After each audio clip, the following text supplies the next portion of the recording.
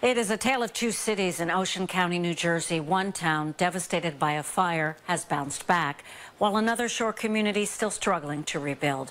CBS 2's Christine Sloan reports from Seaside Heights. Jersey Shore towns say they are ready for Memorial Day weekend, and as you can see, this boardwalk is bustling even on this dreary weekday. It may not be warm enough to jump in the water, but the sights and sounds of summer are back down the Jersey Shore, especially on boardwalks. What's it like to come back down the shore? It's nice to be back. It's nice to be back. It's a shame it's not rebuilt. In Seaside Park, the boardwalk, devastated by fire, has not been rebuilt. Businesses are still closed. But next door in Seaside Heights, their boardwalk, also damaged by the fire, has been repaired, and they've put up temporary business stands. We're ready.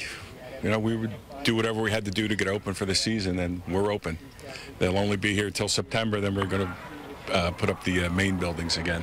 We knew we had a deadline to get ready for. Memorial Day, it's a real simple formula. If you don't open your doors, you can't make money and you can't pay your bills at the end of the month. We asked Governor Chris Christie why Seaside Park hasn't bounced back. He says businesses are privately owned and are still waiting for insurance money.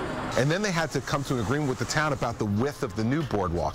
And the good news is they've now come to an agreement. The governor says they've got an ad campaign this year as well, but it's not as elaborate as the last one because they're getting less federal dollars. But as always, a good summer season depends on great weather. In Seaside Heights, New Jersey, Christine Sloan, CBS 2 News. Last summer, the state launched the Stronger Than the Storm ad campaign. Remember that? It was controversial because Governor Christie appeared in the ads during an election year. The governor now saying he's not doing that this year.